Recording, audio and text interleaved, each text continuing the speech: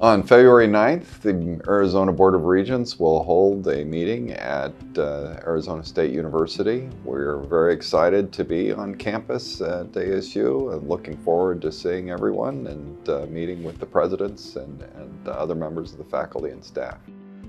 At our February 9th meeting, we have three very important items that the board will be discussing.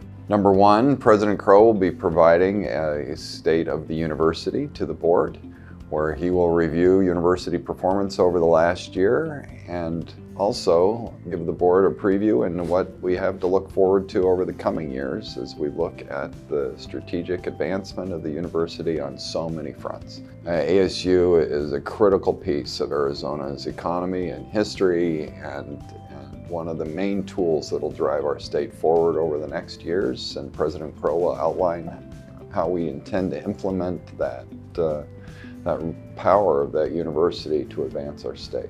Number two, the board will discuss with President Robbins from the University of Arizona the accreditation of the University of Arizona and whether we should be seeking to change accreditors.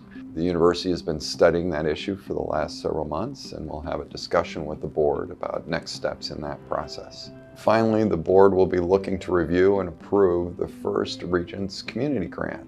This is a new program the board is launching to link Arizona communities with the expertise at our universities.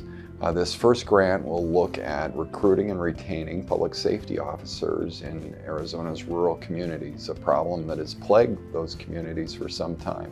We look forward to that discussion as we look to build better collaborations between our universities and local political leadership. Looking forward to seeing everyone there. Thank you.